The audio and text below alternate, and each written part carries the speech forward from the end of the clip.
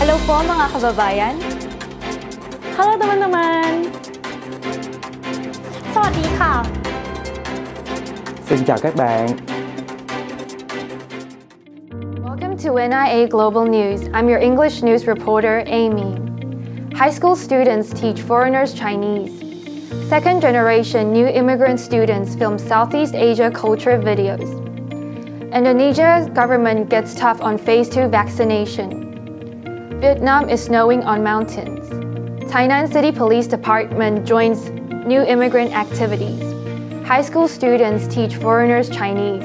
New Taipei Municipal Qingshui High School held an activity called How to Teach Foreigners Speak English on February 7. Taiwanese students teach foreign students Chinese by using English. Both sides are able to communicate with different languages. Besides of using English when teaching, students also use different kinds of body language and word cards when teaching. Many Taiwan students become friends with the foreigners. Foreign students also wrote cards in Chinese to thank the Taiwanese students after class, saying they are happy to join this activity. Director of Education Zhang Mingwen encourages Taiwanese students to participate more in similar activities. Second generation new immigrant students film Southeast Asia culture videos. New Taipei City government has been promoting new immigration next generation project since 2020. Sanzhi Elementary School cooperated with National Taiwan University of Science and Technology and organized a course named Little Internet Celebrity Creative Course. The second generation new immigrant students learn to use technology and also learn the culture of their parents' home country. In the course, the Vietnamese students introduces their special cuisine, event, and traditional customs as themes in their videos. The volunteer teachers share the same hometown language and culture with the students, making the students feeling more connected with them. Indonesia government gets tough on phase 2 vaccination.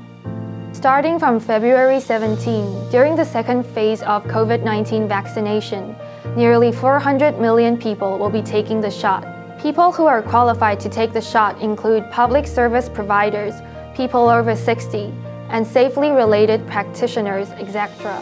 If people refuse to take the shot, they will face penalties including fines, the withdrawal of social aid, and the loss of access to administrative and public services. In addition, the Jakarta provincial government also says that those who refuse to take the vaccine will be fined 5 million rupiah, about 10,000 NTD.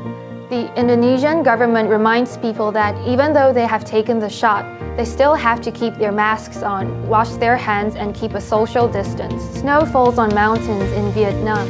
Many Vietnamese have been drawn to the northern highlands such as Sapa, as thick white snow blanket the region. The temperature in the northern part of Vietnam will drop sharply every winter, especially in some provinces in the mountain areas such as Sapa.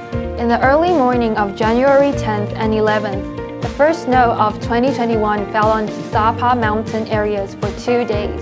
The scenery of Sapa has become more charming as snow covers the mountain and forest. There are often white fog or cloud scenery because Sapa is located at an altitude of about 1,600 meters. The temperature of the Sapa will drop to 0 degrees in winter. According to the climate statistics of Sapa, the snow will remain from mid-December to the end of January next year. Tainan City Police Department joins new immigrant activities. This year, due to the global pandemic, new immigrants were unable to travel back home and celebrate Chinese New Year with their family and friends. The officers promoted official policies to make sure the new immigrants won't miss any information. And to make it easier for the new immigrants to understand the information, the officers handed out multi-language leaflets. The new immigrants also appreciate the police officers' gesture of goodwill.